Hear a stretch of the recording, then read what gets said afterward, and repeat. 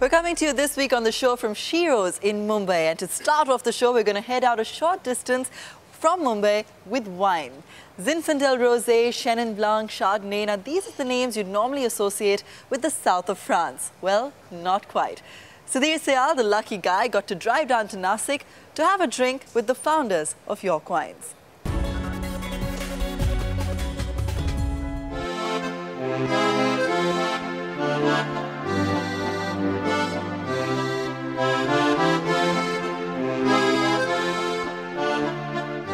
We're here in the wine capital, the Bordeaux of India, Nasik, which has over 2,000 acres of vineyards under cultivation, of which 150 are utilized by the young startup behind me, York Winery. Without wine, they say, love lives not, and all the joys of mortals die. Senhoras e senhores, agradecemos a sua presença nessa noite fantástica.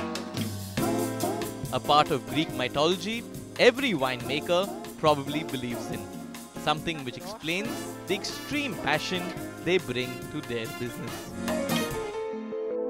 For the father-son duo of Lilo and Ravi Gurnani, it's no different. Agriculture is one product which the more passion you give to it. And I talk to my grapes, that's the way I do it. I go to vineyard, I talk to my grapes. I love grapes, I love my fruit. The entire journey began in 2004 when the land was first acquired. In 2006, the first vineyard was planted, with it leading to its first plucking in 2 years.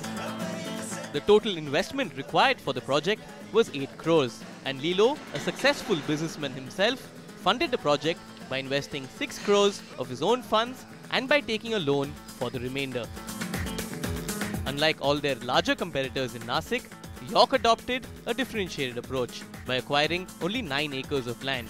Instead, they focused on contract farming, thus cutting down their costs. In true startup mode, they also innovated with the flavor of their wine. We have a South African winemaker. South Africa is a new world winemaking country. A lot of their ideas may be different from a French winemaker or an Italian winemaker. It's more consumer driven. Whereas the old world winemaking is more process driven. The winery business has a 1-year cycle, with the grapes being plucked and crushed in February. From the drain press where the crushing takes place, the winemaking process begins. After the grape crushing, the juice is brought into one of these tanks which are about 20 feet tall. It's here that yeast is added, which initiates the fermentation process, which converts the sugar into alcohol and the juice into wine. Wine which of course isn't yet ready for consumption. So the next step is the filtration of the wine, where its sediments are removed and filtered out. The clarified wine is now transferred into the barrel cellar, where it ages, mellows and gains in character until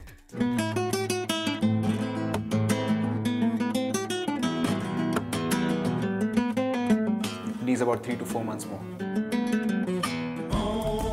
After a year, the wine does finally get ready for consumption, after which it's bottled, corked and labelled. York has 5 regular wines and 2 reserves in its cellar, all priced between 295 and 595 rupees a bottle.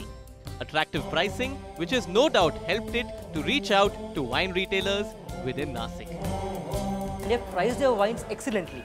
For example, their reserve wines, they're around about 590 range. And all the other premium wines in the same category, they sell for around 1,000 bucks.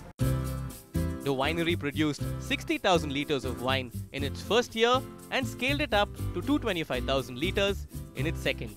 Revenue in the first year stood at 60 lakh rupees, amounting to a sale of only 25% of the manufacturing capacity of the winery. This, though, as the founders insist, isn't uncommon given the cash flow cycle that governs the wine industry. The grapes yield is only once a year.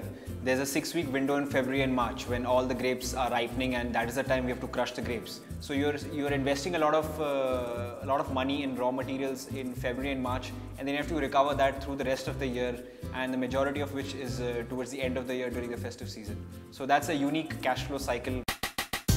With an increased distribution network and retail expansion into the metros, York Wines projects revenues of 2 crore rupees in 2010. Keeping in mind the large upfront capital costs and the long-term nature of the business, they project a break-even in 2013. For Ravi and Lilo though, the financial goals are only one part of the larger objective.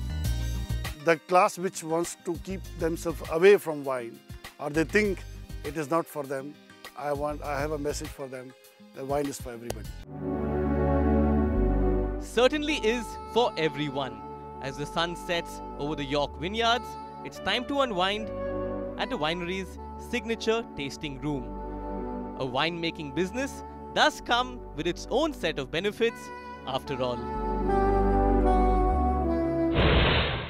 York Wines is also looking at expanding their product range, including launching sub-200 rupee wines. Can you imagine that actually means that wine, according to this Nasik-based startup, will no longer be a drink just for the elite?